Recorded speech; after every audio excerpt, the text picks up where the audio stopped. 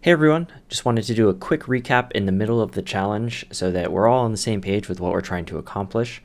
We just finished our pre-work by creating 2 users and the necessary pick list to have the usernames in, and now we're going to get started building our flow.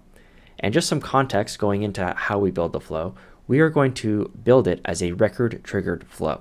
So as I said before, that's going to be the most common flow type, and in these earlier challenges, we'll get a lot of experience with that.